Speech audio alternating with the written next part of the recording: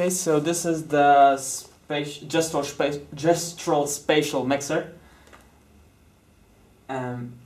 Gestural because you control it with gestures, and spatial mixer because it refers to sounds in space.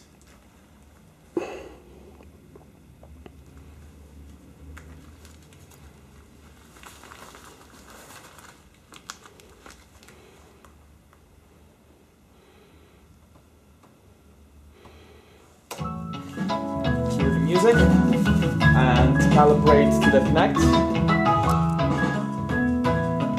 Hopefully that did it.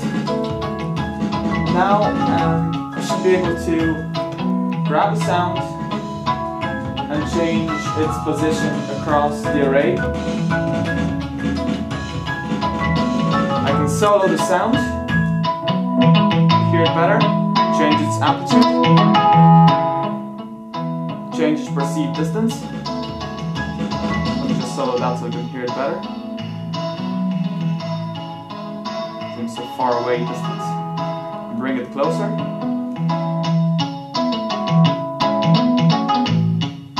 And bring in the other ones as well. There are two types of clicks you can do for grabbing the sound. You can do a simple select, like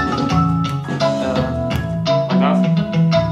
And you have a quick ducking of all the other sounds so that you know you've selected that particular sound.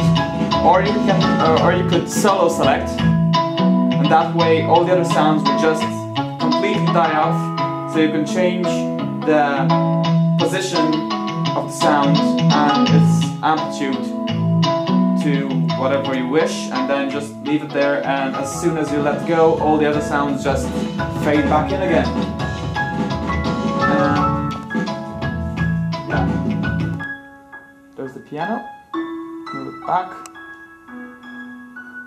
Bring in the other sounds.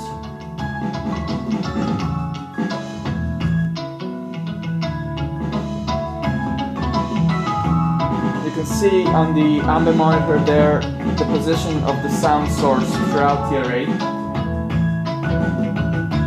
And with the hand that's used for selecting the sound, the angle of the sound can be modified. And using the other hand, while the sound is selected, the distance can be edited, or this would be